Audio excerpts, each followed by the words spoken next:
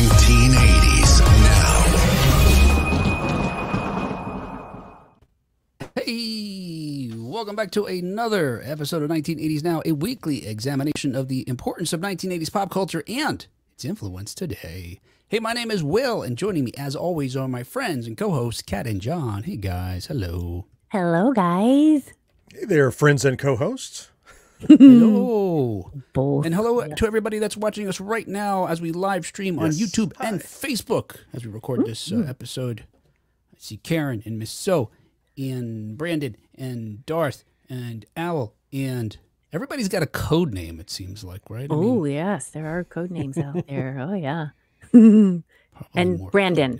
Brandon is not a code name. And Brandon. Brandon is That's not. right. And Brandon. Code names and Or Brandon. is it? You don't know. If you are watching us live right now, say hello in the comments because otherwise we don't know you're there. Doesn't let us know. Right. Right. And I was going to make a segue just now about speaking of people that that no one knows is there. Visit John at Gen X Grown Up.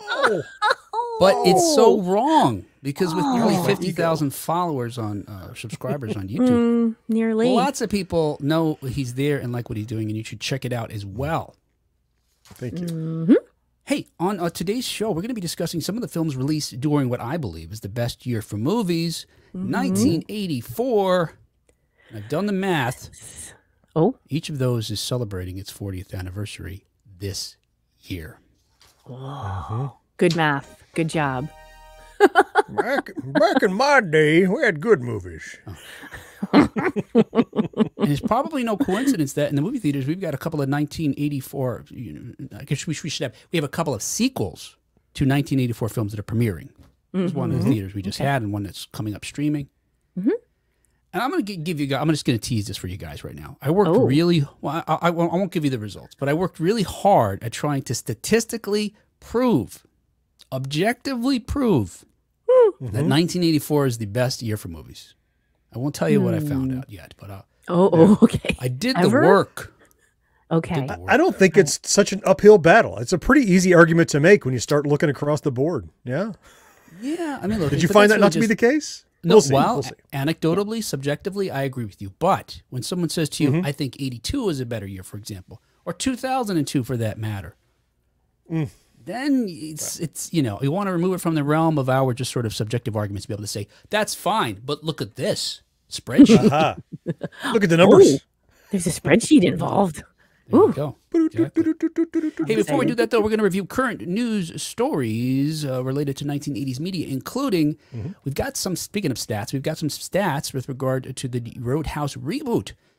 If you remember, we just talked about it last week, and at the time I said, well, we don't have any numbers yet, so we're not really sure how successful they were. We certainly don't have a box office that we could use to compare to the old film, but we do have some numbers from Netflix, or Amazon, rather, now. Yeah. Kevin Smith directed a movie set in 1986, or he's set to direct it.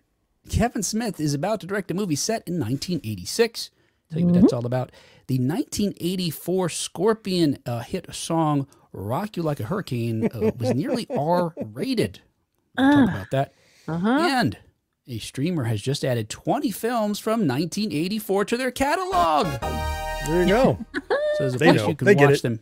Yeah, if you're subscribing, you can watch them there. They looked at your spreadsheet. No doubt. Well, maybe. That was it. I'll talk about it. What it was, Will did all this research. He impacted the Google Analytics so that when they went to look, like, oh, there's so much search on these movies, we'd better add them to the streaming. You directly impacted it with your research. Yeah. Will. So the problem, maybe I might explain it, John, because their list is quite eccentric and eclectic. Let's say eclectic. Yeah. More eclectic, less eccentric. And there's so many films that are absent. I'm sure it's licensing issues, but Not comprehensive. Yeah. Right. yeah, maybe it was because of this weird way I was searching. Because I was looking up some obscure movies from '84 and some lesser popular ones, just so we could talk about them later. All right, hey, before we get going though, officially, I got a couple of announcements. One, hey, last week, if you listened, I did play a promo for our new friends over at the Children of the 80s. It's a podcast that began in 2023, and I just found out about them. I'm trying to do a better job of listening to other shows and seeing what other folks are doing in our space. And I certainly invite you to check out Jim and Lindsay. They are a husband and wife. I was going to say a husband and wife couple. Wow. Both. I mean, and other redundant things. But much wait, like us, they are husband and wife, and they're doing Yes. a podcast, and they're still a husband and wife? I wanted to ask you guys that. Yeah, thinking about Jim and Lindsay, do you think either of you, do you think you could do a podcast about any subject? One that would be appropriate with your spouse and still, be productive and get beyond the first few episodes? There would be a few episodes. I don't know how many. Before they called it off. Before We're not you ran doing out this of stuff to anymore. We're like, look, it's this show or our marriage. Pick one.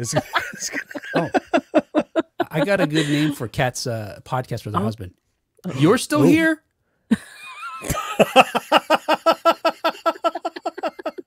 But who's saying that? Which of the two is actually, or is both? Ooh, there's Depending on the audience episode. to decide. Yeah. John, you think you could do a podcast with your spouse? No. She'd never go for it, and it would be too... I'm too much of a control freak that it would drive her even more bananas than I already do. So that'd be out. Yeah. Even if it's just about Star Trek, that wouldn't work. Oh, she'd talk about it, but if I no, check your levels. No, get your camera right. Oh, I'm out. This is ridiculous. Yes, it's like you said this is going to be fun. I'm like, well, it's fun for me. But...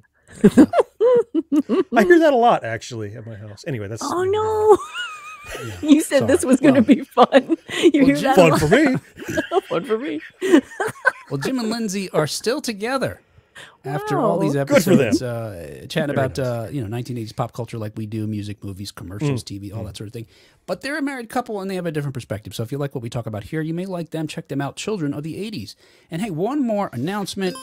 Speaking of 1984 films, listen later this week for my interview with Lucinda Dickey. Yes, that Lucinda Dickey. Lucinda Dickey played Kelly in both Breakin' movies. And she also was the star of Ninja 3, The Domination. Oh my gosh. And I just watched that for the first time. it's fantastic, isn't it? It's every movie trope you could think of from the 80s, they stuck in this movie, John. Yeah. Everything. It's everything you don't want it to be. Yeah.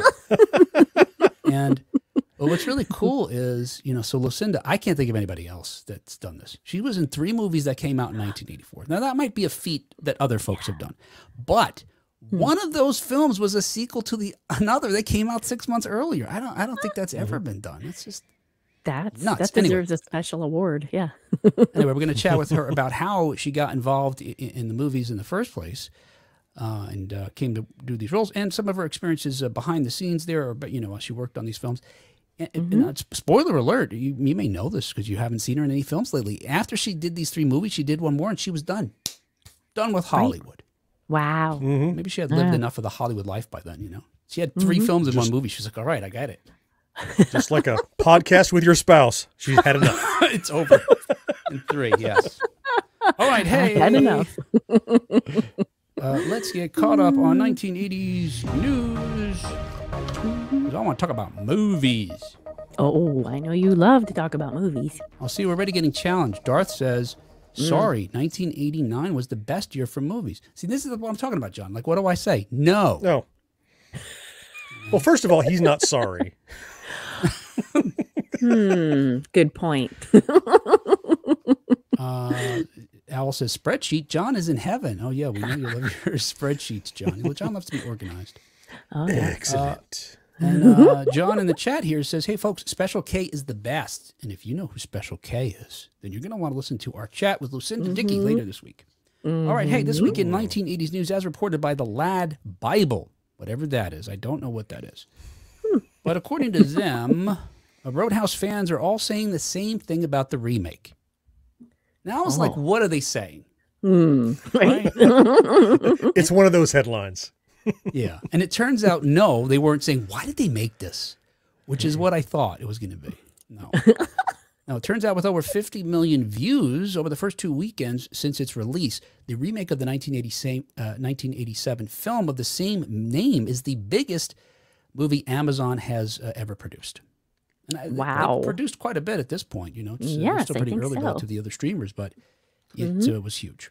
The movie is not, however, without its controversy, as you guys recall. Most recently, we reported that producers may have used AI to complete the film in order to meet a deadline that would have required that they relinquish the rights of the film back to the original screenwriter. And they were like, no, we're not doing that. Bring in the robots. Oh, no. Hey, I just realized maybe Conor McGregor's AI. That may explain a lot. That would explain a lot. Now that the film is out, I've yet to, like, I saw nothing that was evidence of AI. Yeah. So I'd be curious now to hear, now that the film is out, what is it that's being accused to be artificial intelligence generated? But I was wondering. That could be Connor. He's certainly over the top. Explains that walk where he's like, yeah, that bulldog strut. yeah. Yep. And in addition to the controversy, Amazon caused quite a stir by reportedly reneging on their agreement with the film's director, Doug Liman, to release it in theaters. Mistake, I think. Yeah. I think so too. And if you remember at the time, Lyman was so pissed. He said, I'm not premiering. I'm not attending the premiere at South by Southwest then. And he said that Amazon was, quote, using Roadhouse to sell plumbing fixtures. Right. Okay. Well, that's what they do. They sell plumbing fixtures. Truth. I wonder, why would they just release it to streaming? Do they think, oh, all of a sudden all these people who don't already have Amazon Prime are going to sign up for it just to see that movie? I don't understand. You mean I'm like sure that's what release they it now? think. Oh, okay. Yeah. I expect that's what they think every time they release a movie only on themselves. They think, well, it's going to drive membership. I don't know if that's rational, but I mean, with those numbers, that shows you it could have done okay with a theatrical release. Yeah. And I would have gone. It's not, me too. Absolutely. I was expecting to when I first learned about it through that trailer. Yeah. Yeah. And while it's not a one-to-one comparison, a Twitter post by someone named Dominique Tolley Sr. pointed out how, much like John suggesting, it could have made in theaters. Just doing the math, they wrote 50 million viewers. Let's say half of these had 2 people watching. That's 75 million people watching.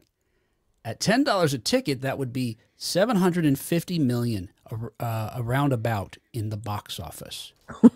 Well, that math works. Yeah, but I don't know that necessarily 50 million viewers at home would translate to 50 million in the theaters. Right. There's probably not a direct conversion because plenty of people watched it just because they could.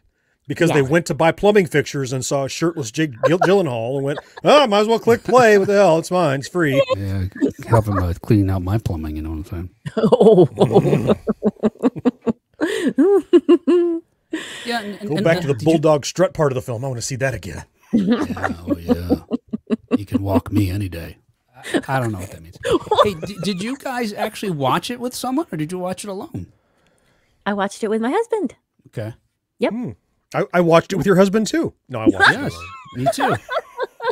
We might never watch a movie together again, but yeah, I watched it alone myself. I watched it alone. You watched it alone? All Yeah. right. Yeah. Is that because nobody was home or nobody wanted to watch it? Yeah, it was just a matter of practicality, really. Yeah. I wanted to watch it and had time. Yeah. So anyway, yeah, there's lots of reasons why it wouldn't necessarily translate. But even if you have that and say it only made 25 million viewers and sold that in the theater, that would still be a pretty good take. Yes. Sure. Right now, the current box office leader is still Dune Part 2, which at least as of this writing was leading with $627 million at the box office. I had a sigh for a second there. Or I thought you were catching your breath. Yeah, or whatever. Yeah. In the end, Lyman all the money made it verklempt. Yes, I think so. In the end, Doug Liman did, in fact, attend the movie's premiere. Regarding his change of heart, Lyman said, quote, it's tough to do sometimes, but you just have to acknowledge that you lost, end quote.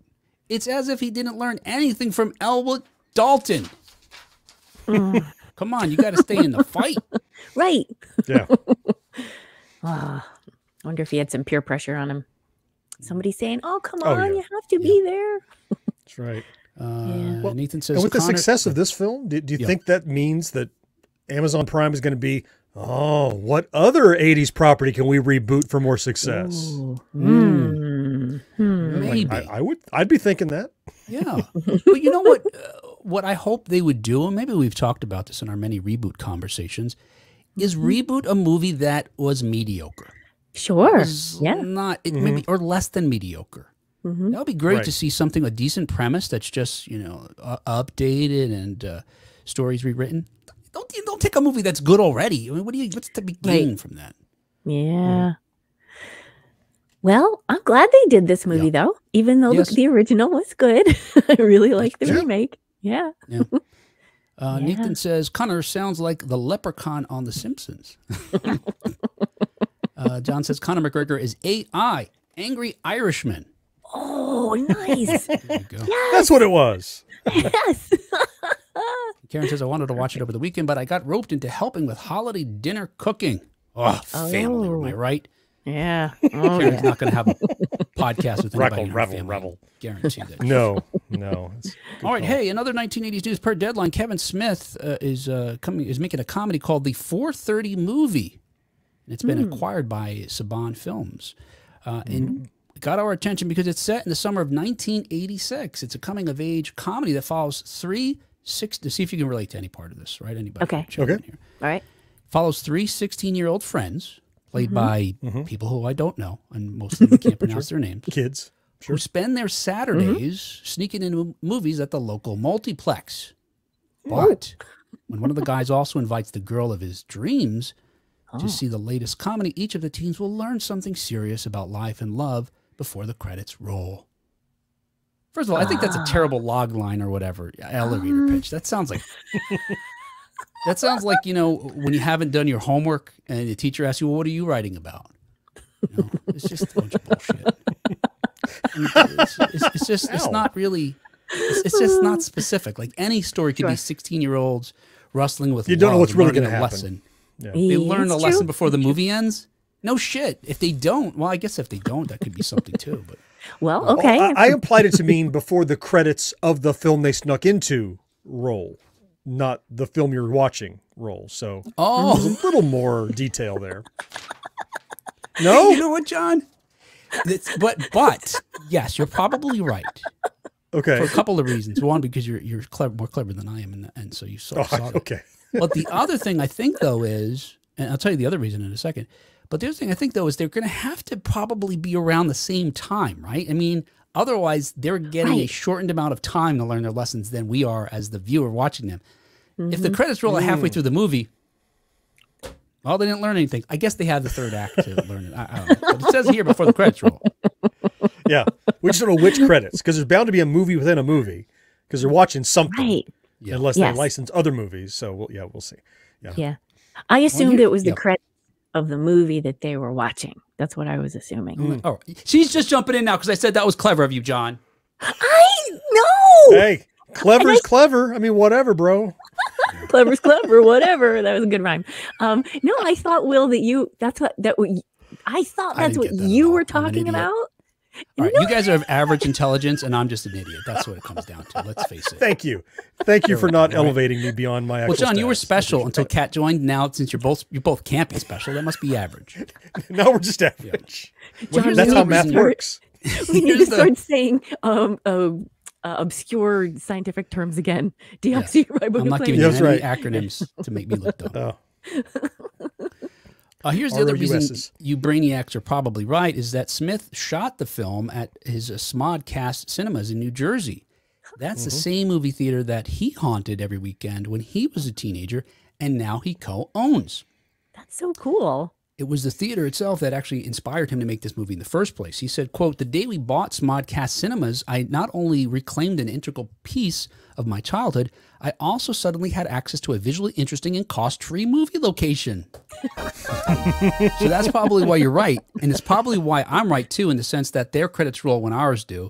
Because he's like, it's free to film here. We'll make as much of it in the movie. We'll go to the lobby, some backroom stuff in an office, go actually watch a movie. I'm always so envious of Kevin Smith. He's another one of those people that I'm just so jealous of all the time because, well, like Patton Oswalt, I'm like, you son of a bitch. Like everything he does, I want to do, you know? And Kevin Smith has had so much success, and he's just the same kind of dork I am, but he's able to go back and all the things he ever wanted to do or buy or like, It'd be like me going back. I'm going to go and buy the Barrel of Fun at the old Winter Haven Mall, or like go back to your childhood and reclaim those literally the locations. I'm just so jealous of people that get to do that, especially people like. We're no different. We're the same kind of dorky. You're just good at being dorky, and I'm not. Is it different? You're making money at it, and I'm not. Better at being dorky. Did you guys have a movie theater that you haunted when you were a teenager? Yes. I wouldn't say I haunted it exactly. I'm just saying what they... Yeah, at the mall. It was Seaview Square Mall movie theater was definitely a go-to regular place. Spot. It was a regular spot. There was a... what do you call it? A second run movie theater a couple towns away that we would occasionally go to. But it's like the dollar movie or the Mogan movie kind of things, the second runs. Yeah. Yeah. Just $1 or $2. Yeah. Yeah. In my heyday of movies was really when I started to drive, when I was 15, 16, whatever that is, which is 84, 85, right in that window of time. And and fully half of the movie experience was cruising around the parking lot and driving past because people are standing in line. Kids, used to be you stood in line at the movie theater. And so you had this captive audience of people lined up on the sidewalk that you could drive past with your radio playing too loud and you're, hey, everybody, looking cool, got my sunglasses on. You cruise around the parking lot 4 or 5 times till you see who's there. Then you park and you go in. And so, that theater that had the long line and sidewalk, the big parking lot, that was my regular haunt. And then you go in. And, You remind me, John. There was a few theaters throughout my childhood and teenage years, and you're right. Mostly when I could drive, then I had a regular spot. When I was younger, I was at the whim of my parents, and it really became whichever theater was nicer. So we only had a couple theaters at one point. Then they opened a new theater, so we go to that theater. Then there's a multiplex. We didn't have any of those. Now we're going to that. But you remind me, John, with regard to the line thing, I remember standing out in line in the 80s. I was old enough to drive because I remember I had driven me and a couple of my friends there and actually brought a girl there who was she what did he say, girl of his dreams? I guess at the time maybe she was. And we went to see the movies there, and we were standing in a long line waiting to get in a theater, and a guy in a convertible. And at the time, I felt like this guy was in his 40s, like having a midlife crisis. He was probably all of 30 or something. I don't know. But he pulls up. He has a convertible... I want to say like a Mustang, but it could have been it could have been something else. But a convertible Mustang. He puts the top down. He's got like a woman with him that seems too young for him. He gets out of the car, closes the doors, and he hits as he gets towards the line, because he parks close by. He hits the alarm, and the alarm is a little short clip of I think I want to say it's Wild Thing from Tone Loc. It's like dum dum dum dum dan. Was the thing when he clicked it. I was like, that is the coolest thing. I don't know how he had that technology. It was probably the late 80s, 87, 88 or something. But And then suddenly he had 2 dates and Will had 0. Well, I don't know that I even had that one. So, Oh, okay. It's all in I'm going to go hang out with cool guy. Yeah. So Kevin Smith continues with regard to his film here. He said, with regard to having purchased the film, again, the movie theater, rather, that he frequented as a young person, he said, quote, I started writing a personal, is it paean? Personal paean? I saw that too. I don't know that phrase. Paean? Paean sounds like it's, I'll say it both ways and edit out the wrong one. I think it's paean. It's obviously like a Greek word, P-A-E-A-N. Personal paean to the past for us 70s and 80s kids. Yeah, that's us. The pre-information generation who grew up without the internet, when romance and relationships required much more than a swipe to get started. And the idea of asking out someone you had a crush on was as terrifying as the looming threat of nuclear war. John's still nervous. Did you have a flashback or something? I did, yeah. Was it to the day after, or was it your first date? No, it wasn't the first date. It was a date. Okay. Yeah. Oh, not the first, but the fear of rejection. Oh yeah, it's real. It's real. Yeah. I honestly don't remember ever asking anybody on a date. I wound up on dates, but I don't remember how that happened. Arranged dates? The parents get together? Yes, that's our culture. Like play dates? Yeah, that's right. Wow. Can your daughter come over? Who the hell is this? For what? To play with my son? No. He needs a play partner. John says paean? Paella. That sounds like paella. Is just that really? Is that it? I just looked it up. It said peon in the peon. phonetically peon. Oh, Yeah. One of those I said was right. Sorry, John. I'm a peon and I'm a grinning. Yeah, I don't remember how I wound up on dates. I know how I wound up on dates. So she was like 30 years old. What was it? Yeah, pretty much. I did go. I went on a couple of dates, and they were to the movies. Actually, literally, like 2. Yeah. And it was because I asked the object of my attention at the time, and that was it. It was just those 2. How do you not remember how you got to go on dates, Will? I know. There's so many, John. There's so many. Will was just such a ladies' man. There was a line. He went out and got in his car and said, next. And then somebody would get in. Right. And he'd go to the, He went out and got in the Golf and pulled out the boombox. It wasn't my car, Cat. I did not drive the Golf. Get off the Golf. Brandon says, I look forward to this Kevin Smith movie so much. He's my favorite independent filmmaker next to Richard Linklater. Ooh. Karen says, we had a really cool arcade next to our AMC, but the one I went to the most was one that opened when I was in high school. Huh. Okay. Yeah. Okay. Yeah. Al says there was a classic movie house where I grew up. They tore it down in '92. Such a sad day. They were losing too much money in the Cineplex. Yeah, I know. And now, yeah, and that's the other thing about that, Roadhouse that we talked about. Was, you got to put these movies out there so these theaters stay open. All right, hey, another 1980s news. As reported by Classic Rock, the Scorpions' Hurricane was originally R-rated. All right, so anybody, children present, some bad words will be used. This is an R-rated show, not for families. Or spouses, apparently. For folks who aren't even fans of rock, you know this Scorpions song. Scorpions are one of the most enduring rock bands.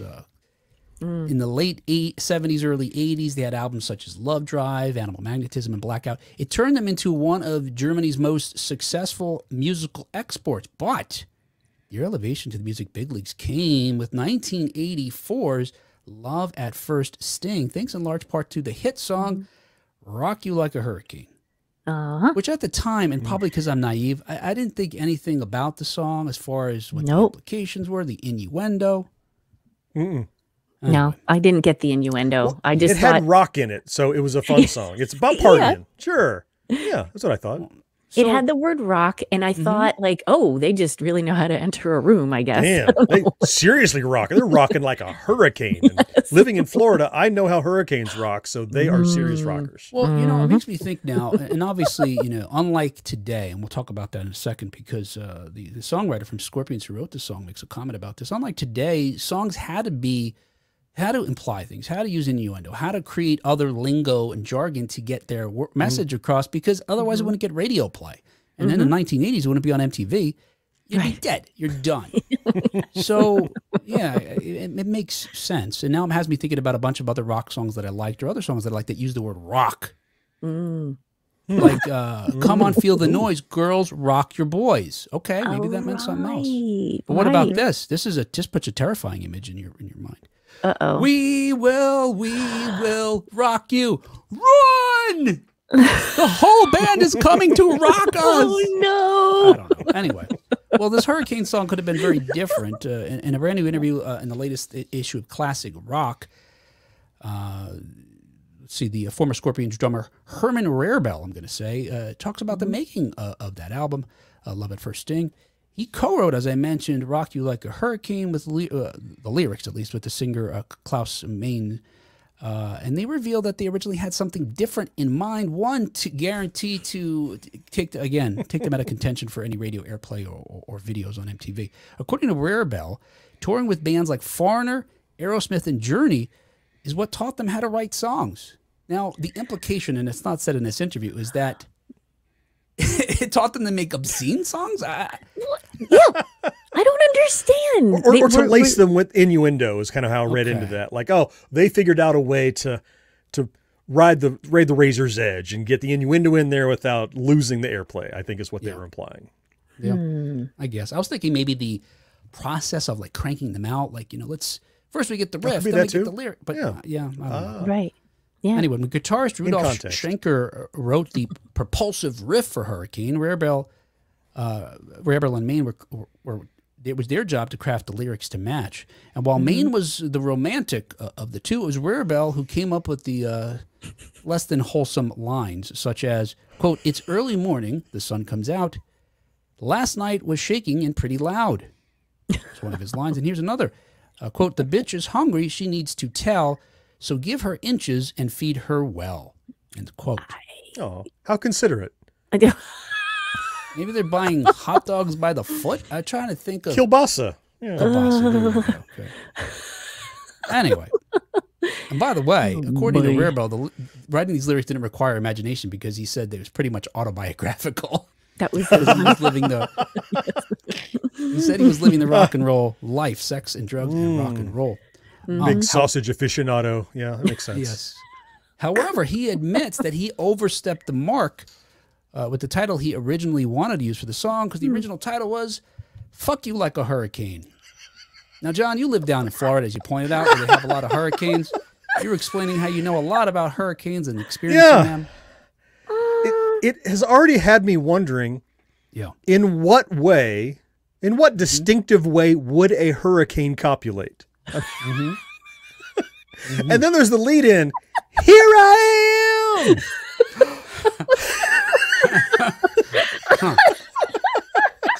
So you, oh yeah, I see on the storm tracker you're coming in any moment now. Yeah. Oh, we expect Hurricane Will to lay about 10 inches of rain. Yeah. Oh, thank you, John. Thank you. I appreciate that. What category? 3, 4, 5? Expect a lot of precipitation. Oh no! Look, Will doesn't even remember how he got dates, so he's at best a tropical depression. Right. Yeah, that's true. You got it. No, you got it, John. But according to Rarebell, the record company looked at him and said, "Are you out of your mind?" Here I am. Rarebell adds, and this is what I was alluding to earlier. You okay, Cat? Title, Cat's having. I will be. Sorry. Okay. Rarebell notes that the title, while it would have been controversial in 1984, it would barely raise an eyebrow today, saying, quote, "There are all these songs that go motherfucker asshole. Now you could release Fuck You Like a Hurricane and nobody would give a shit." And it's, wait, is that a song? Is there really a song? I don't know. We're going to do it. If it's not, we're going to do it. I don't know. Oh. Okay.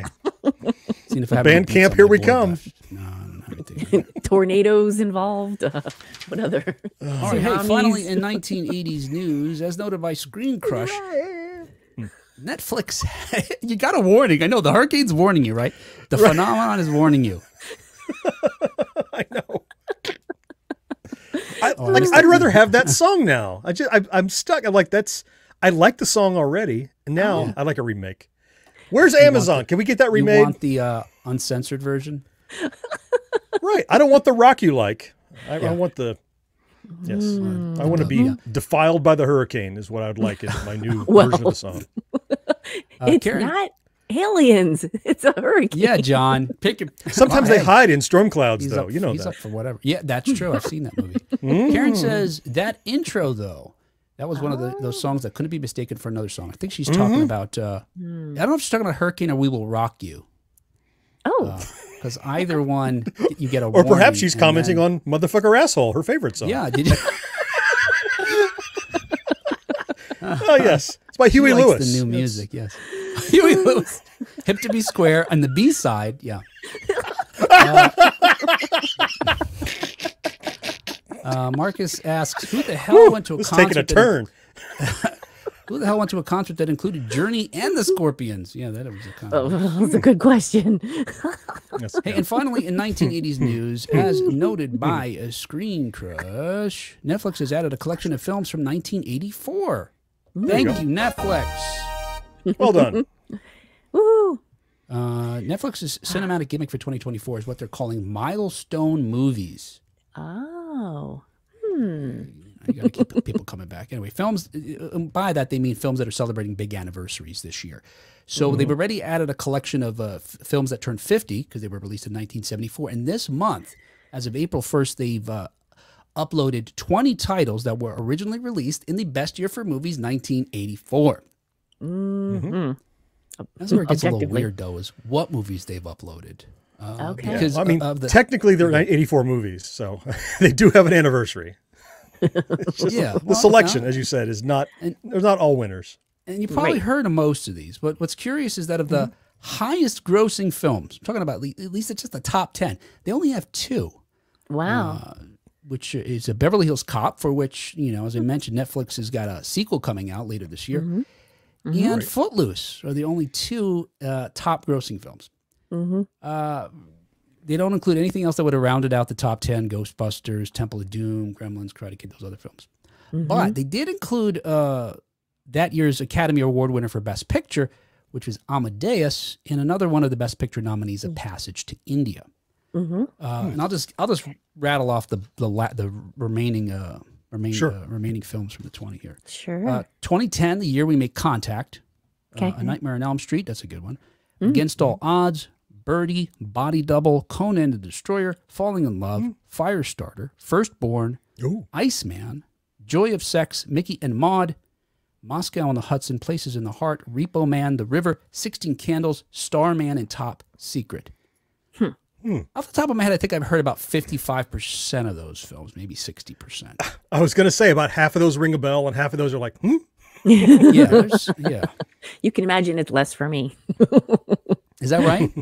Well, I think maybe I'd heard of about 50%, but I definitely I have not seen more than I have seen of that list. I guess I'd better go. A lot of them log on. A lot of them remind me of walking down the video rental aisle. Even if I haven't seen those movies, I've seen the boxes of those movies. Okay. Yeah. Because they came out in the early 80s. They were on VHS walls. So, several you listed, I'm like, never seen that, but I've seen the box. Never seen that, but I remember going, I don't want to watch whatever that is, right? Because it sounds like something I don't care about. But familiarity, because the way you don't get familiarity now, where things are suggested by an algorithm, you saw everything back then. So I think that fed my familiarity with that list more than anything. Yeah, you're right. Yeah. Same for me. A lot of it was rentals, and then whenever HBO was showing, over and over again. Yeah. When you got the HBO magazine that on the front of it, what's new this month, and you start booklet, going through. Yeah, the little HBO book. Yeah.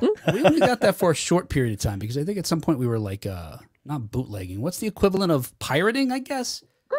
We had some kind of shady thing, an antenna that picked up HBO, because we didn't have that. Somebody sold your dad a decoder box, one of those hacked decoder boxes. Yeah. But it had like an antenna on it. Oh, did it? Okay. Oh, really? Yeah, we had to have on the roof, because we didn't have cable in our city, I don't think. Or certainly didn't have a Did you have a satellite? Did you have a little satellite? No. Oh, no, really? It wasn't that. It looked like something out of a sci-fi movie, like from the 1930s or 40s, like Flash Gordon. It was like a pipe with differently shaped metal rings on it, I think. And it was probably 3 feet long. It was on our roof. Anyway. Sounds like a probe. I think it probably was pulling down satellite signals, a thing like that. Yeah. I think so. Yes, maybe from the big satellite that was feeding some other city that had it. I don't know. Right. Regional. Yep. I think so. Anyway, we had HBO. So we didn't get the booklet because we were stealing it, I guess. Michael says Val Kilmer's first movie was Top Secret. That's right. And in fact, Val Kilmer was the youngest. I don't know if it's true anymore, but at the time, certainly he was the youngest person to be accepted and attend Juilliard. And I think that he left Juilliard without graduating so that he could star in that film. Wow. Okay. Darth says, what about The Last Starfighter? Well, it certainly came out in 1984, but it's not on Netflix, I suppose. Yeah, it would be great if it were. That would be great.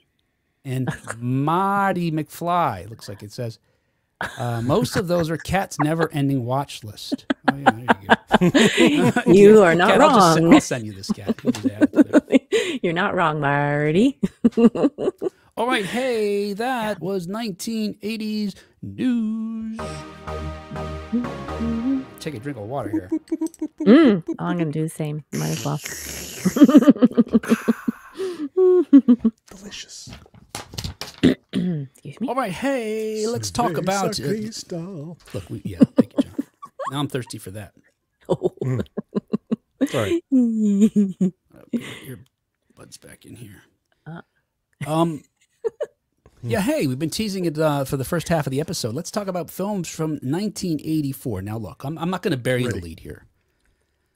For years, just anecdotally, by my own intuition, by having lived through that year And having seen a lot of movies in the theater, because gratefully my family at the time went, and gratefully I was old enough at this point to just take a couple of buses to get to the movie theater, and I would, which now blows my mind because my kid is now around the age I was, and it's like, I can't imagine them doing anything like that, taking a couple of buses a few cities over, like 15, like 10 miles maybe away, and not even telling my parents. Didn't you one time run across like a 6-lane highway? You had to run across the highway the first time, Kat. That's true. See, that's the Generation X curse. We were latchkey kids that were feral and ran free, and we have overcompensated to become these helicopter parents that didn't give that freedom to our kids because we know what we did when we were free. Right. You know? So we definitely overdid. We swung the pendulum way too far back. Yeah, that's true. You're right. I've probably said to her a number of times, tell me where you are and where you go. If you go somewhere else, tell me that. So you're right. My parents never said that. They didn't know where we were. I just showed up back at dinner time, and they were like, "Hey, eat." I told you. I think we've talked about it. Mine would just be home by 10. If you're not, call and tell us why you're not going to be home by 10. Otherwise, I could be wherever. Now, that's amazing. what if neither of those happened? Was it there? We'll call the police. If neither of those happened, I just shouldn't go home. Yeah, right. That's what I was thinking. Just stay out. Just doors will be locked. That becomes a place I used to live. I'm just not going back there. So I never failed to either show up or call and say, No, I see John walking by his house when he's a kid. His parents won't let him back in. He's just kind of sad walking by, looks at them, and they're like, "Oh, they'd let me in, but there'd be an ass whipping because I didn't follow through." So, well deserved, I should say. Oh, man. There you go. Hey guys, I'm like, who are you? All right, so look, again, it was anecdotal, right? So I wanted to be able to prove this, though, because I don't want to have these arguments like Darth here, who's listing the best films from 1989. And the thing for me is, look, here's the thing for me that it came down to, because like Darth is now, I appreciate that he's doing this. Maybe we'll mention some of these here. He's working on a top 10 here in the comments, films from 1989. You could get 10 good movies, top 10 out of any year. The thing that I was thinking in my mind with 1984 is you could keep going deep.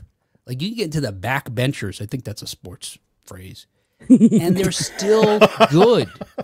Is it? I don't know. Is it? All right. Maybe it has something to do with So I've been told. I don't know. No. Here I am. And so, look, to mathematically prove this or not, I did a couple of things. This is not going to take very long. So what I did was, first I found this resource for nerds, which is perfect for me. It's this place where just fellow data detectives upload data that they've scraped from the internet. And someone had uploaded 15,000 films from Rotten Tomatoes. Wow. That included their audience scores and had the years, the names of the movies, had a bunch of data with regard to these films. So I looked at that. My first theory was, look, I just got to compare the top 100 films from 1984 and any other year, and the average audience score for the 100 films will be higher than any other year. Okay. Again, because my theory being that more movies in 1984 were regarded by audiences as higher than any other year. Right? Okay. Again, top 10, that's easy. Top 10's easy. All right. Yeah. Anyway, so I picked a couple of different random years to do this, and they were essentially the same. They both, all the years I compared rounded out about 60%. So that didn't work. Didn't work. So he had to find a new metric to measure that aligned with his beliefs. Yes, that's right. I was going to keep going until I found it. You know that, John. Yes. So here's my other thought. I thought, well, average might not work because if you have a few really high ones and a bunch of low ones, there's a lot of ways you could arrive at an average of 60 that wouldn't necessarily represent the fact that more movies had a higher rating in the 80s. Because maybe you had like 75 or 60, and then the last 25 or 20 or 13. To bring down the whatever, average dramatically. or something. Right. Obviously, that less than 60. Yep. So the other thing I thought was, well, let me just count the number of films that have a 65% or higher. And I bet you 1984 has more than any other year. Again, I picked some random years in 1984, this time lost to the other years. So far, statistically, I'm unable to prove this. What I'm left with is just my anecdotal experience. Anyway, there you go. There are a lot of variable factors in, though, Will, because versus how many films were released, because what's the percentage that are above 65 versus the number that are above 65. There's always a way to massage the numbers. All right, I got to get with you, John, on this because we're gonna do it. We're gonna publish a white paper on this. We're gonna find a definitive. Yeah, that's right. There's going to be massaging of spreadsheets. It's just, ooh. Here I am. Yeah, watch out. John's got a massage Excel you like a spreadsheet. He's got a slide rule and an abacus. Run. I just sharpened the pencil in my compass. Look out. That's a fine line. Okay. Well, what order should we do this here? I guess we'll do this first, right? Well, I'll just ask you guys. So we posted on Facebook a short time ago. I think it was top 30 because that's all we could fit on the screen at the time. Oh, there you go. Films from 1984 and asked people how many they had seen. And different people, obviously folks weighed in. There was quite a range with very few people saying they had seen none or a small number of them. And most folks, I would say, 50% or higher with not infrequently people saying they'd seen them all. I think out of that list in particular, I myself had seen all but 28 or all but 2 rather. Wow. All but 2. Wow. Oh, yeah, I think my. So. Wow. That's the I was top just about to 30, say people though. that said they'd seen them all are liars. And I only say that because when I looked at the list that we're talking about, there's such a spectrum of films that do not overlap interest. You would have to have such an eclectic taste in films to have actually seen them all, unless you were intentionally trying to just see all the films. Like, I want to see the AFI Top 100, regardless of whether I want to or not. Someone like doing that for 84. Because I look through the list, I'm like, I don't care. Not because it's not a good film, it just doesn't align with the things I'm interested in. You know what I mean? Yeah, that makes perfect sense, yeah. So I gave you guys a longer list with 50. So I'm curious, out of the 50, the top 50 that came out in 1984, how many of those did you all see? Now, it's not a competition, Kat. Yeah. I'm just curious. I saw 15, I think. Okay. And one or two okay. of them, I'm looking at Right. and thought, I think I must have seen that. I'm going to count it. I must have seen it. okay. Odds are. Odds are, yeah. Like Cannonball It's been Run on 2. cable. I had to have seen Yeah, I that. thought you had seen it. Yeah, I had you to. had, yeah. You have to. All right, Kat's got 15, all right. 15. I came up with, I went through the list and actually added one more today that I'm like, oh, crap, I do remember that movie. So I'm at 31. Oh, that's, wow. yeah, there you go. Yeah, you double. 31. And the ones that aren't on the list are just like, Yeah, there are a couple on there is like, how could you have never seen blah, blah, blah? And I'm like, just don't care. yeah. Not because I think it's bad. Right. I saw about 40 out of the 50 as far as what I counted. Okay. Wow. That does And not I agree. surprise The me. 10 that I didn't competition. see were movies that I'm never going to watch. Yeah, just don't care. Right. I'm Like curious Terminator. to hear. Will's never going to watch Terminator. Hey now. I've seen that. It's got time travel and robots and nothing Yeah, in what's- Will's interest group. Nothing, yeah. Sci-fi. I want to hear the movies that Will did not watch. Oh, you really? Ooh. haven't seen it? That'll be I don't know illustrative. that Yeah. it's. Is it really? That's good radio. Will, list me 20 movies you hate. Okay, here we And go. go. No, I'm not going to do that. If you We'll want, just to all ask be me, I'll do incredulous. that. You've not seen that? It cannot end well, so just don't do it. Okay, and likewise, I asked you guys for your top 5 of the 50 movies. And I'm curious what those are, and in a moment, I want to see how they stack up with the actual top 5 by box office. I What was predict your my top top 5 five, John? are the top 5. Me first? Yeah. So Yeah, you go in no first. particular order. Yep. The Terminator, Yeah. Okay. Ghostbusters, The Karate Kid, Temple of Doom, and The Search for Spock. That was my Wow, that was my really? 5. Search for Spock. Okay. Wow. All right. In no All right. particular order. Yeah, Yeah. I gotcha. All right. I think 4 of those were on the top 10. Just Yeah. Terminators wasn't. Terminators. lower Okay. down. Travesty.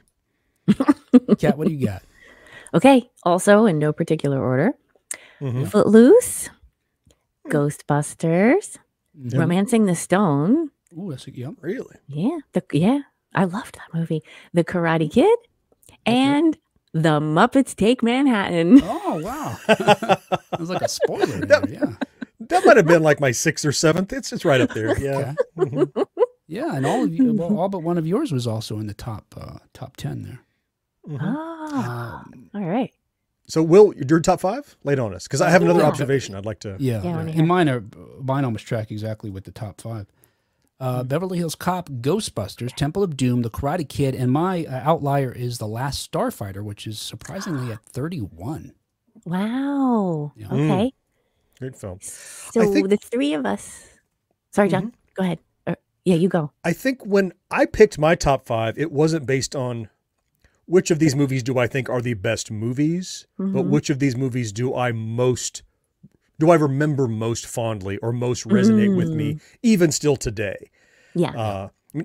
Many great films in there, but they aren't like, I don't still keep watching them over and over and over, that kind of thing. Or I haven't followed all the sequels, or I haven't continued to love it. You know, like Romancing the Stone, fun, but I don't like go back and watch it regularly kind of thing. And there's no sequels to follow up on. So it's kind of faded in my memory. So did you have similar criteria? How did you, or I'm curious. For both of us? Sure. Yeah. Yeah. I picked, like my favorites out of the ones I had seen. It was either sentimental or I just, the ones that I remember when I saw them back then, actually. I mean, I wasn't even connecting it to now. It was when I saw them back then.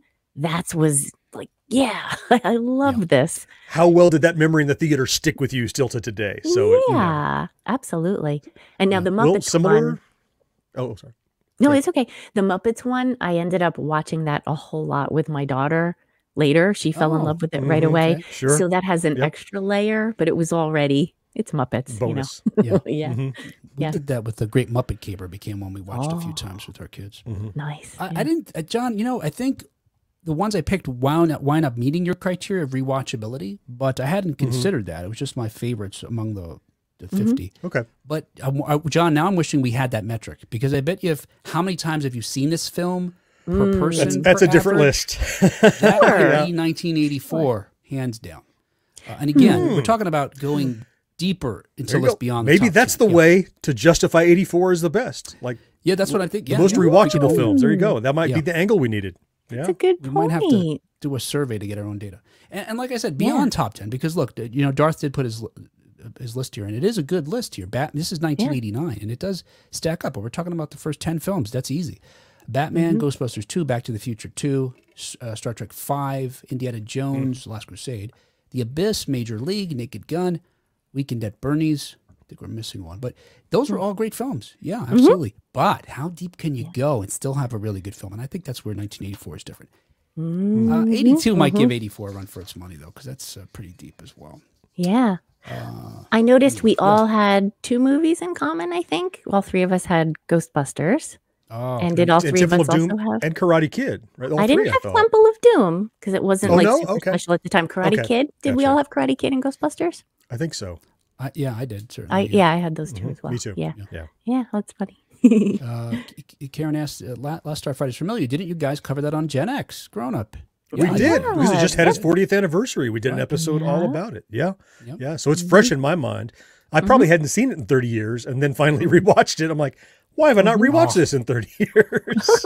I love that movie so much. Nathan says, I think Will interviewed the stars too. That's right. Yeah, I interviewed Catherine Mary Stewart twice. Yeah. And we got Lance. And I got Lance Guest to join her on a live thing that we did too. They hardly ever, I don't know if they've ever done an interview together. They've appeared at some cons together, but that's also rare. So I was really particularly honored to be able to do that. Yeah, that was fun. All right, there you go. Pretty big deal. Hey, I'm really disappointed, Kat, that I guess I'm not disappointed. I'm not disappointed in the sense that you've only seen 15 out of the 50, in the sense that I'm judging you. I'm disappointed in the sense because that might mean that John may just run away with this, because once again, it's time to play. Oh, no. I ain't falling for no banana in my tailpipe. All right, so we are going to be playing a game here. John's going to run. Based solely on 1984 movies. This might actually be, fairly. I'm going to be rocked like a hurricane here. Here Cat is. It may work out evenly anyway. Okay, here's how we're going to play. And I'm going to give you 2 sample questions. And folks, I'm going to give you this opportunity too, okay?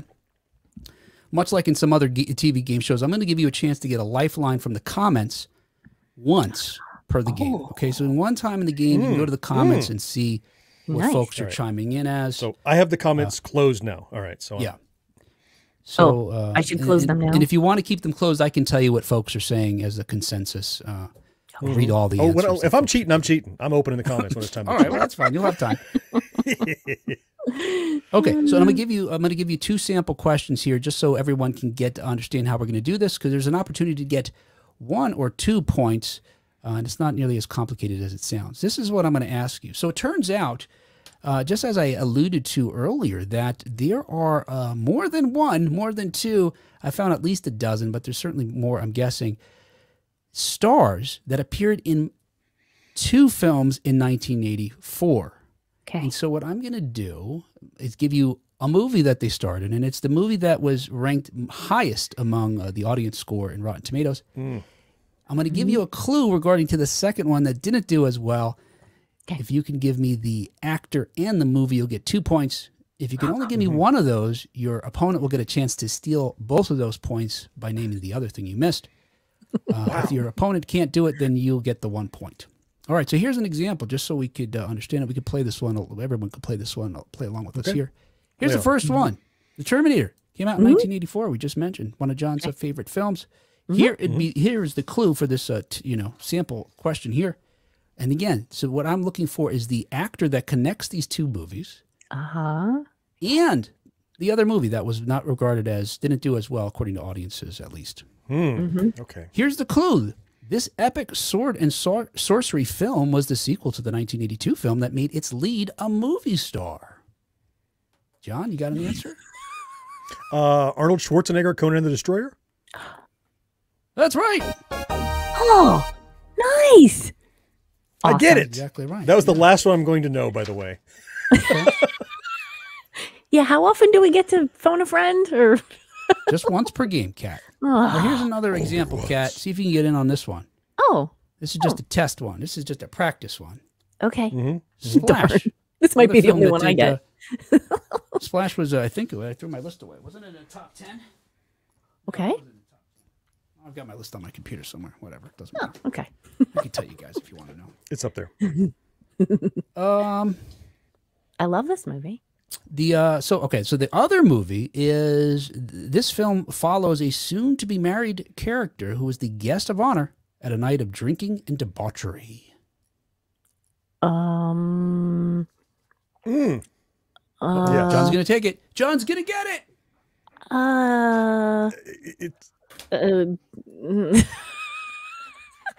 Go ahead, John. I think Marcus is guessing before I even give the clues. He's just not doing it. Is it a bachelor party, Tom Hanks? That's right. Wow, I was just joking that John. I should have just taken a stab. That's the last one I'm going to know. All right, that's the last one, and that's true because the rest of them were hard. I kept the easy ones up front. All right, here we go. Once again, it's time to play. I ain't falling for no banana in my tailpipe. I should give you a point for naming what movie that came from. Is it from Beverly Hills Cop? That's right. You got it. All right. I'll Yay. Because if you didn't know, I would take a point away, but you didn't know. All right. Hey, here is the first real question. Let's see. Folks in the chat are getting this. Got those ones right. Marcus, like I said, mentioned Bachelor Party. Nathan, Bachelor Party. Owl, Tom Hanks, Bachelor Party. And so on and so forth. A lot of smart folks. So look, you're going to have a chance to turn to these people here once per game if you can't get an answer right. The first one I decided before the game here, did a random thing, and John is going to go first. Oh, no. So, Kat, I'm glad I did well in the sample questions to make up for how poorly I'll do in the actual game. Oh, you're going to be fine. Here you go. Ready? Look, the first one is Ghostbusters. Ooh. And here's your clue with regard to the other film and actor. Columbia Pictures agreed to make this drama that follows an ambulance driver in World War I in exchange for its star to also star in Ghostbusters. Ambulance driver in World War I. See, I told you I wouldn't get any more of them. Sounds like something I haven't seen. If you give me the actor, you get 1 point, but Kat will get a chance to steal with the movie. If she can't steal, you'll get just the 1 point at least. Well, yeah. Folks I mean, in the chat are guessing here. Are they getting it? Yeah. Well, Columbia Pictures, and so if you're vying for stars around the time of Ghostbusters, I'm going to guess that it's Bill Murray, but I can't imagine, because I can imagine him in a film, the ambulance film, but I don't know for sure. That's my guess. That's right. Bill Murray is the actor. Wow, nice. Kat, do you know the film? Nope. No idea. All right, so John gets the 1 point, and the movie we were looking for is Razor's Edge. The Razor's Edge. Never seen it. There we go. There we go. So yeah, Bill Murray wasn't going to be in Ghostbusters, so part of the deal to get him to do it was Columbia had to agree to make this smaller film that he was anxious to star in, that he also actually wrote. It was based on a book by the same name. Wow. I never thought of Bill Murray as an indie darling who was doing little films because he wanted to do them. I just always thought of him as a SNL comedian doing big hits, you know? Yeah. Yeah. And although it's ranked 98 as far as box office, it has a high audience score on Rotten Tomatoes of 72. Oh, it was Murray's first dramatic role. All right, Kat, this is your turn here. Your chance to get on the board. The film that you're going to be looking to connect to is Starman. Oh, crap, Kat. Oh, Kat. Oh, Kat.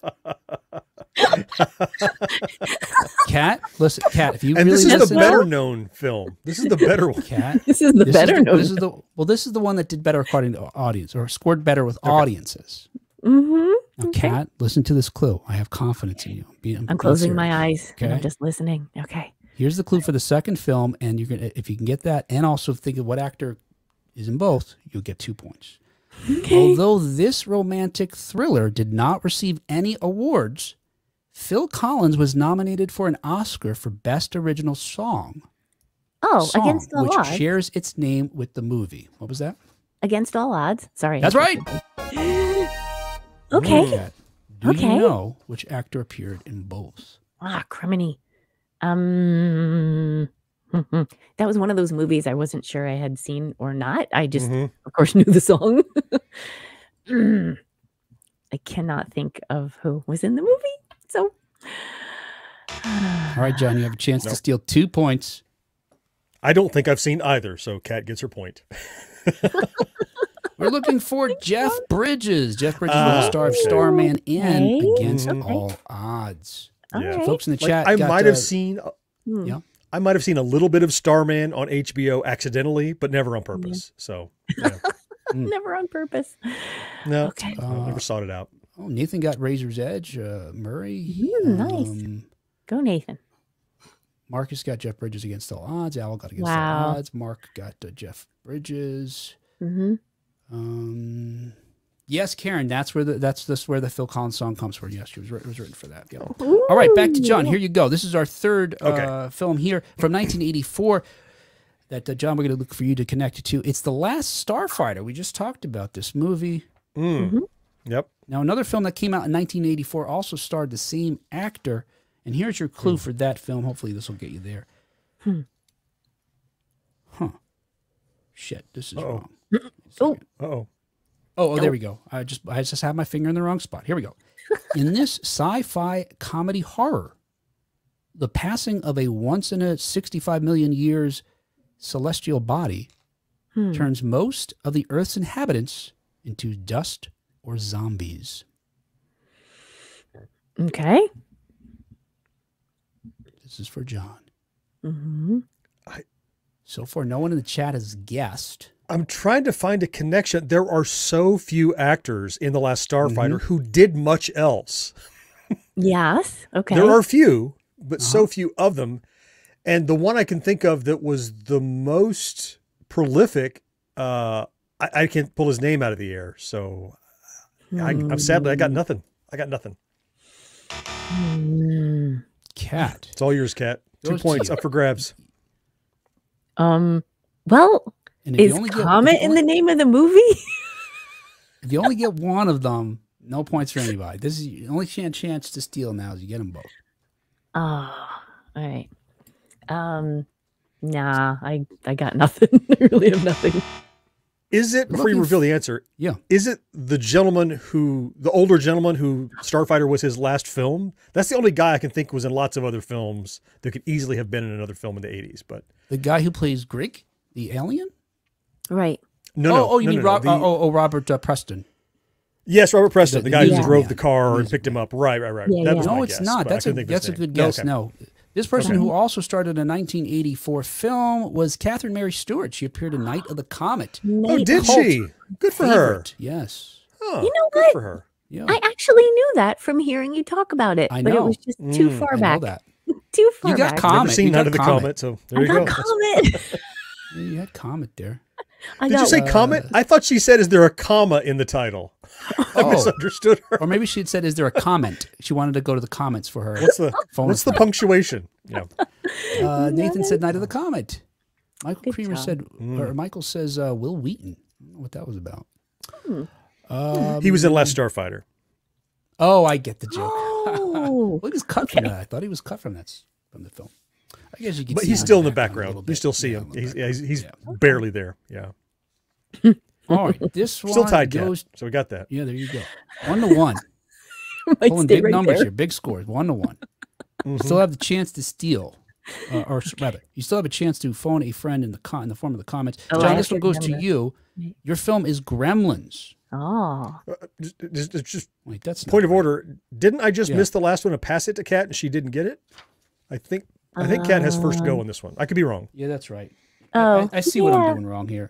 You know what? I got to get rid Make of sure this. I don't steal I Cat's scribbled. thunder. I'm just screwing myself up with this thing. Hang on. Yeah, don't steal my thunder. You're already I might need a run new me like a code. hurricane. I need so- a new code system here. Here, hang on. I got to redo this. Ooh, okay. All right.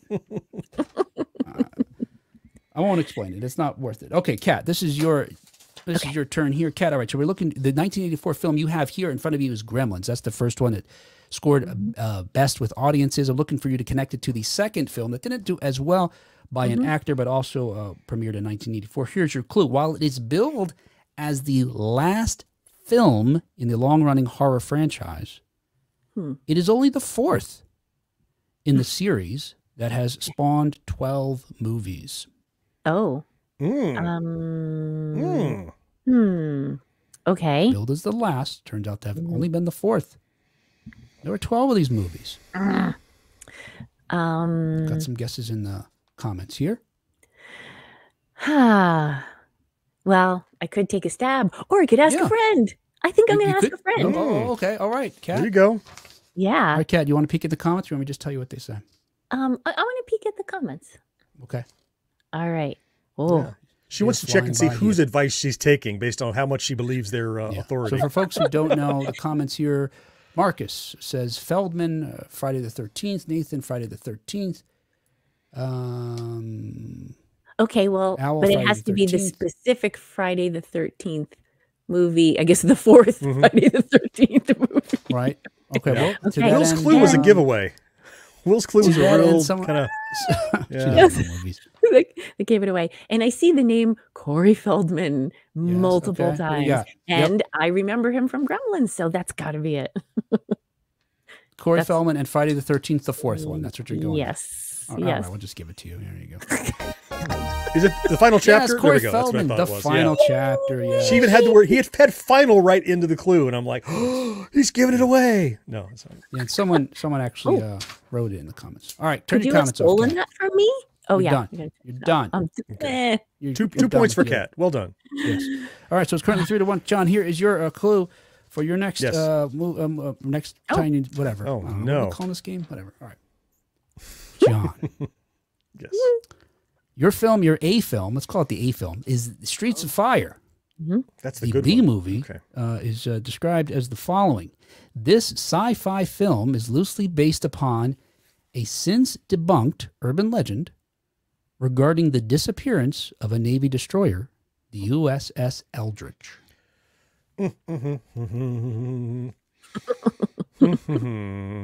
Well, So I've far never that seen sentence Streets is- of Fire. Okay. And couldn't tell you who's in it, but I have a film, so I Okay. guess I do the partial credit. The film's The Final Destination. Is that no? Wait. Is it The Final Countdown? Shit. Oh. Something like that. The good news is they're both No, wrong. what's it? Okay. Well, good. Good. I didn't lose on a technicality then. Nope. No technicality. Kat, do you have a guess as to either? Will give you 1 point if you get either of them. The hell's that called? All I know is a song from Streets of Fire. That's all I got. If you sing it for me, I'll give you no points. Oh. I don't want to hear it. I do not want to hear it. All right, neither you know. John, this is a movie that involves time travel. Looking for the Philadelphia Experiment. Damn it. Which is you did know that then. Okay. I had final stuck Michael in my head. Pare. Of course, Michael Pare also was played a student in The Greatest American Hero. Oh. Let's see. We got guesses here. Final chapter. Last chapter. Philadelphia Experiment. We got a final countdown here. Chad says final countdown. Okay. Troy says Mark Machine, the final countdown thing. I don't remember that one. All right, Kat, here you go. I guess I wasn't too far off base. Something. Yeah, there you go. No, other people thought it too. All right, Kat, here you go. Okay. Your film, your A film is Beverly Hills Cop. And the clue to your B film is this film follows two characters along different timelines who are only connected by a tank. Actor or movie. Either one gets you a point. Oh, man. John looks like he's ready to steal. He's starting to stab. He's... Now, if you get one, but John gets the other, he'll get both points. Your roadhouse stabbing. You stab away, John, because I don't have a stab at this. I got nothing. All right, John, you got an answer here? I have an answer, but my wrongness proves I'm not cheating, is what I really appreciate about this. The only thing that comes to mind is Eddie Murphy, Best Defense. That's right. Wow, you got it. Now, you can't steal 2 points in that way. So you only got 1 point. Oh. That's the way I'm playing. That's my rules. Oh, because she didn't get one in the first place, so it's not available to steal? Is that okay? Oh. Yes. Whatever keeps Kat in the lead, I'm good with. There you go. All right, great. I'm on the same page. John. Marcus says he cheated. Best defense, Eddie Murphy. He cheated. Who cheated? John? Marcus cheated? No, I didn't cheat. John is saying he cheated by knowing. No, Marcus is working. Marcus is working on a potential true, quote unquote, true crime regarding the best defense. It's an interesting story. Awesome. Ooh. That we hope to bring you, or not, but we probably will somehow. All right, here you go. Here is the next one. This one is for John. Yep. John. Ooh. Your A film is The Terminator. Sure. Now, didn't we see this one already? Interesting. Here's your B film. This slasher film was adapted from Stephen King's 1977 short story of the same name that featured an agricultural-based demon. Okay. Right? So even the movie and the actor that is in both, you get 2 points. If you get one or the other, you get one, but Kat has a chance to steal both. Yeah. I mean, it's not Schwarzenegger, so I don't know an actor, but I'm going to guess the film is Children of the Corn. Okay, and you're not going to try on the actor? I don't know who the actor is, no. You lose nothing by trying to guess the actor. Still have your 1 point. I'm drawing a blank on names right now, which is ridiculous. All right, the movie. I want to say the guy that played Kyle Reese. So you have one. The guy that played Kyle Reese. That's my guess. Okay, you've got one. You need the actual actor name. Kat, one for you now. Know who the actor is? Nope. No. All right. We were looking for Children of the Corn. You're absolutely right, but it was Linda Hamilton who appears. in Linda both Hamilton. She's a star. John, you get your 1 point, making it a tie now, 3-3. Woo! Yes, we're and tied. I still have a phone a friend. Yes, John, you do. And you're only going to get one more question, John, because you got Kat's going to go, you're going to go, and then Kat will. Well, I bet I phone a friend on it. Yeah, that's how you play. I bet that was his strategy, right? All right, Kat, here you go. Here's your A movie from 1984. It is The Muppets Take Manhattan. Oh! Why can't this be the movie? Yes. All right, now, Kat. Yes. I'm just going to give you a little bit of a help here in this regard. But since you've seen it so many times, you probably don't need any help at all. Oh, There's a lot of people in that movie. there's a lot. That's the Okay. problem. That's the There's a only lot of helping. people, and I'm not great at remembering actors' names. That's one of my big Oh, then you're in downfalls trouble. here. All Oh, right, you here got I'm in this, trouble, Kat. yeah. You got it. Oh, All right, we'll just give me see. the movie then. Here you go. Here's your clue for the B movie. The movie that Okay. didn't rank as well among audiences, although probably still scored pretty high. Hmm. While many of the characters are fictional, a real-life Harlem hotspot is at the center of the story. Movie and or actor or both for 2 points. A real life Harlem hotspot is at the center of the movie. Yow! That's my sound for hotspot. It sounds like James Brown. Hot spot like a hurricane. I Oh, some folks in I the don't comments know. are getting it right there. I don't know. All right, Kat, you don't I know. don't It's know. clear you don't know. John, Yeah. you want to tell me either one of those for 1 point? The only film I can think of is Harlem Nights, but that's I don't think it's 84, honestly. So no, I don't know. Right. Right. That's later, right? Okay. Yeah. We were looking for Gregory Hines, who appears in both Muppet Takes Manhattan and The Cotton Club. Gotcha. The Cotton Club. Wow. Yeah. Nathan got it right. Oh. Michael got it right. Al got Awesome. it right. You guys all rock. Yep. T.A. Kasky? Kasky? I'm not sure what to say there. I don't know. So here's the thing, Kat. Yeah. Since we're Yeah. tied, Yeah. I'm not going to phone the friend. I'm going to either win, lose, or tie on my own knowledge. I'm not going to phone a friend.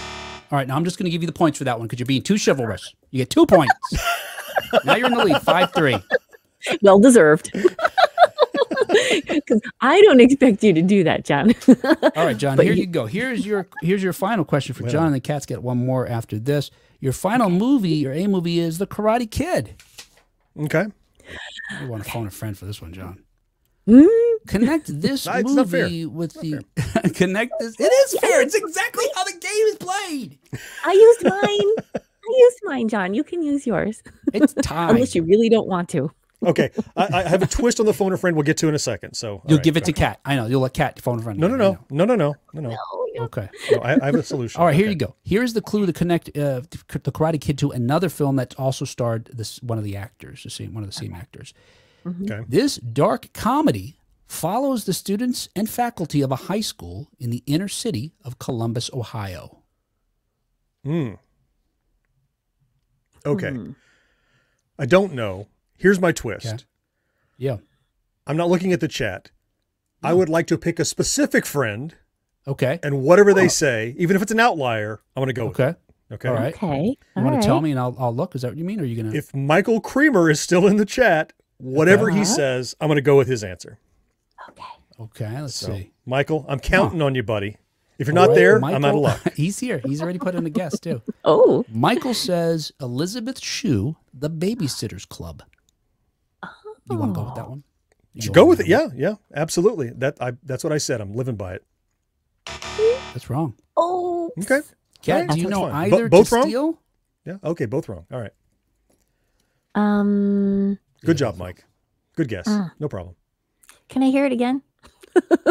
This dark comedy follows the students and faculty of a high school in the inner city of Columbus, Ohio. I don't think anybody in the chat's gotten it right. Well, Well, see, I nobody in the have chat's no cheating chance. either. I mean, anybody could look it Yeah. up and know within Yeah, a minute, no, I right? So appreciate they're that, yeah. playing properly. I love that. Right. What a Yes, great, you're right. what a great And they are audience. rocking it like hurricanes, and I am not. Here they am. I don't know, Kat. You're kind of rocking this game up if you take my meaning. Yeah, yes, I take your meaning. I got nothing. Nope. All right, we are looking for. No one's got it in the comments yet. Still, you know what surprised me about you guys in this game? You didn't What's just guess the name of like the star of the movie ever. Like if you had but said that- Ralph Macchio, you would have gotten a point. 'Cause Oh, we're looking for Ralph Macchio in Teachers, the movie Teachers. sure. Which also Yeah, never stars seen Nick it. Nolte and Yeah. a bunch of Saw other it on folks the you list. would recognize. Well, it's mostly Will because we don't trust you. We knew you would give us some obscure actor. Every single person is a well-known actor on this. Yes. yeah. I've That's almost- true. That's true. almost in everyone named. hindsight, had we known better. Okay, here we go. Look, this is the final question, Kat. Now it's still tied 3-3. So you could crush John with 5 points. Okay. Or you can only get 1 point and give John a chance to steal both points, and then John would win. Okay. Or you can get neither right, and John can get one of them and get 4 points and still win. There's lots of opportunities for either of you still to win. I just said something that's completely obvious. Here's the final question, Kat. The movie's breaking. And here's your clue. The third in a martial arts trilogy, this film includes elements popular in other 1980s movies, including aerobics and exorcism. I just realized I should have said exercise and exorcism. Damn it. That would have been great. Oh, you just said it. Yeah. This is the Ninja 3 movie. Wait. Oh no. It's going sideways. The domination or the whatever. Did you see the plane took off? And then you're like, oh, bye, honey. We'll see you when you get. Final Destination. Final Countdown. It's one of those. Yes, Kat, it is Ninja 3, The Domination. I'm not listening to you, mister. You did that to me before. Right, so you got 1 point. Can you get the name of the actor that ties them both? 2 points. You'll absolutely win. Unquestionably so. Vicky! That's right! I just got lucky on this. Kat. So all right, so You went loaded that one up, didn't you? to 3. There you go. Well done, Kat. Congratulations. John, this was sheer luck. If you'd chosen anything else, I would not have gotten it. And I predicted it. The 2 test questions, I crushed. I absolutely just, yeah. And then I rocked up from there on. Yeah. You're a rock up. Hey, let's see who got it right. Nathan got Ninja 3. Marcus says Kelly, whatever her name is. I'm gonna say. I wish I know what to call you here. Breaking 2 Electric Boogaloo. No, that's a good guess though. And some other folks said some other things. There were no ninjas in the second Breaking though. No, that's true. Yeah. That's true. No, that's too bad. Yeah. Oh, right, very good. There you go. Hey, that was our brief.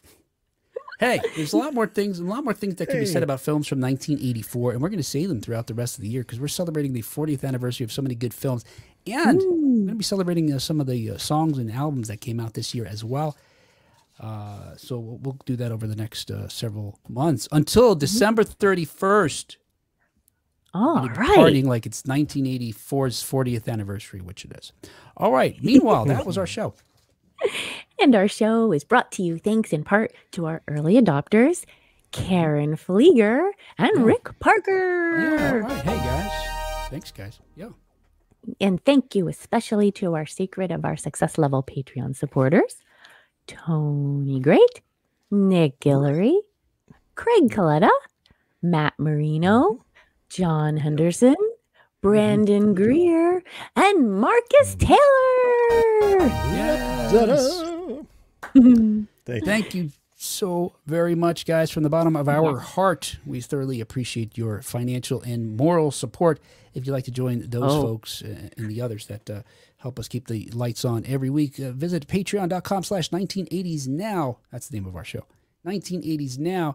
See how you can chuck in a buck or two. I might be not. Yeah, I'm not sure. I'm listening to already.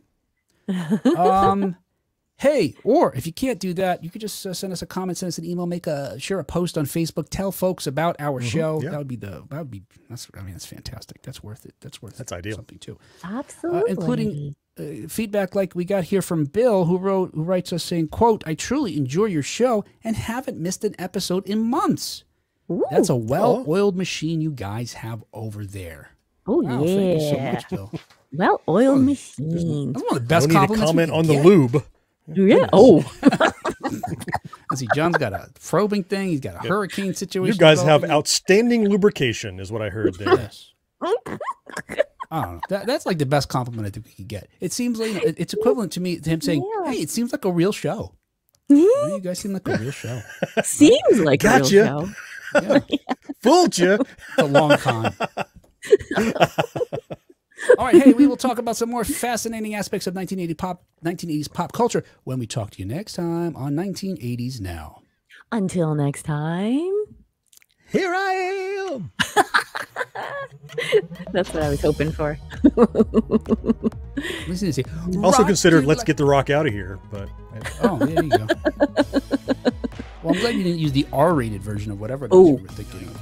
Mm-hmm. All right. Absolutely. I don't know. That was a show. Where's Michael Creamer? You're dead to me. You know, Michael was doing so well prior to that. He apologized. He said, "Sorry, John." He did. Totally unnecessary. No problem. That was a hard I one. wanted to sort of keep it. Just going to keep it, keep it light, keep it fun. John, I appreciate that you were what were you doing there? You were what did Will say? Being chivalrous or but it would have been totally fine for you to call in all the big guns. What would happen? It would have put because we were tied, and it would have put the pressure if I had gone to the group and gotten a gimme. You were in a do or die situation. What I hoped is that I was like, okay, if it stays tied, then Kat has to earn it, and you did, and you totally won, and it was outstanding. So, love it. Well, I got a gimme too, though. I guess if I had gotten as far as I had, and you hadn't, if I without help, that would have been one thing. But I had a gimme. I knew nothing about that one. That I got points for. Yep. Michael says maybe I like Kat. I want partial credit for the test questions.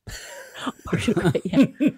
Michael likes me better. Wait, what? Yeah, I think after John. Is that it? He sabotaged you. So maybe Michael was like, I want Kat to win. Let me go find a random person in a random movie. Oh, yes, that's what he's saying. That's right. Oh, man.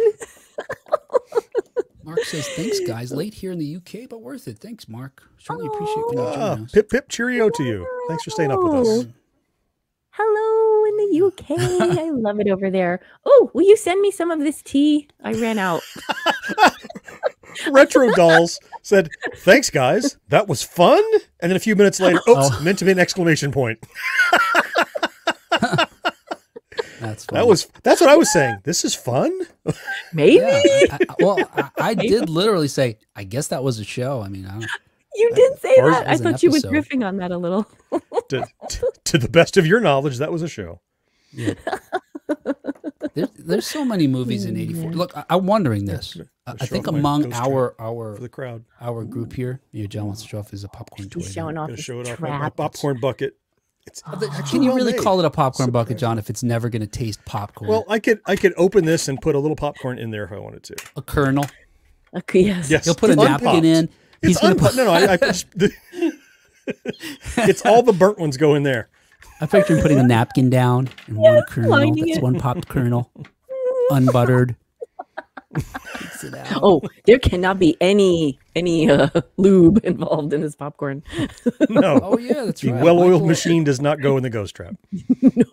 Michael likes me better too because we're birthday buddies. Thanks, Michael. Yeah, happy birthday, by the way. Oh, birthday buddies. Are we the same age too? Do you know, John?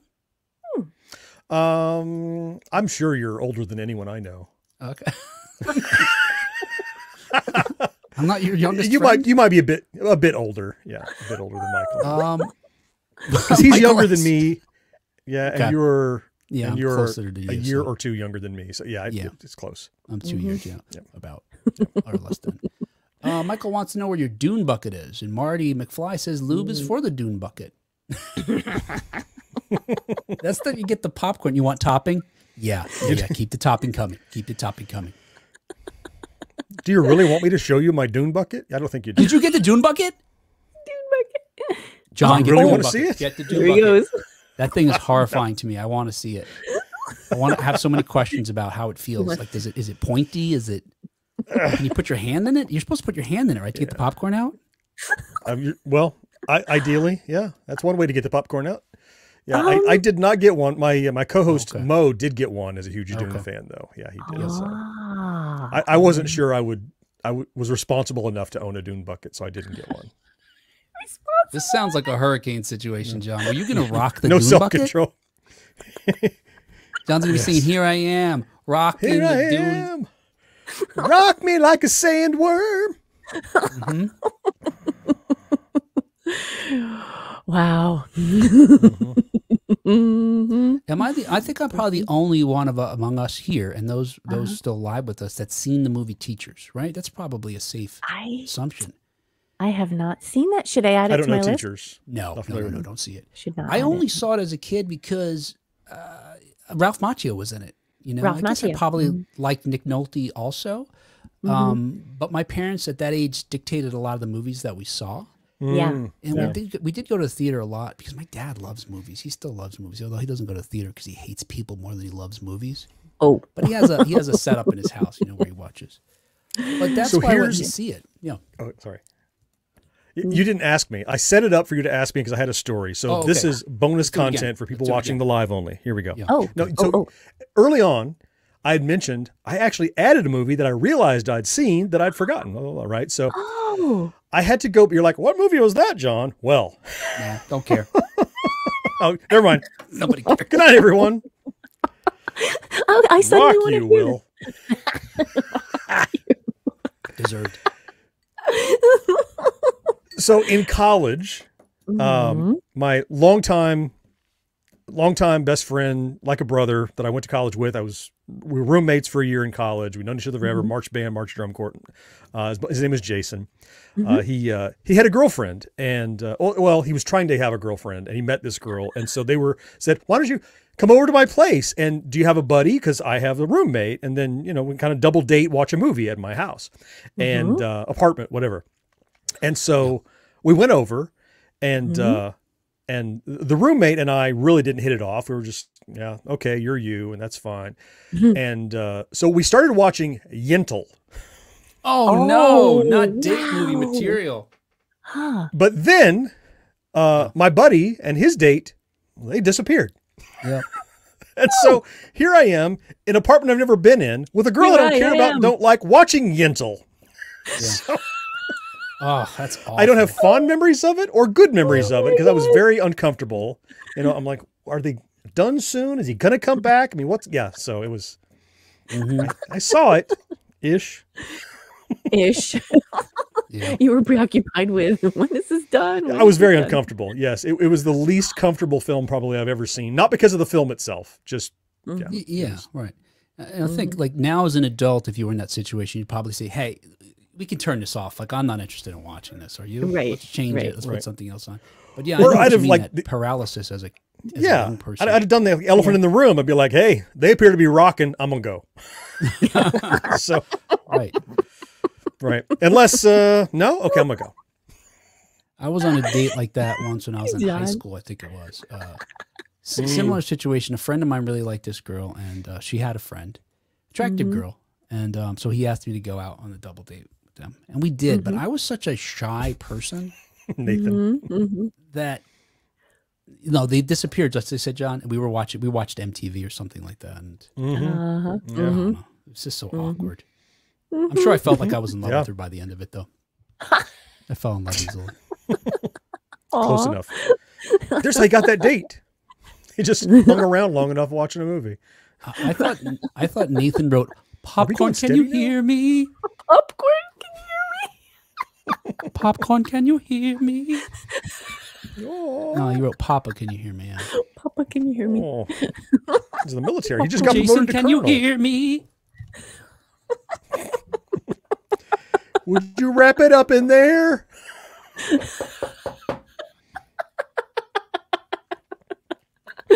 Alrighty. That it? Got enough chatting? That's a show. Yeah. Yeah. Yeah. I think All right. so. Hey, guys, thanks for hanging out. We thoroughly appreciate it. We will see you next time. Seriously, please help. Come back. Come on back. Everyone. Again next week. Please help us. Please come back. Please. Revisit this well-oiled machine, won't you please? Yeah, that whole moral support thing. It's true. It is true. All right, guys. Have a good night. We'll talk to you soon.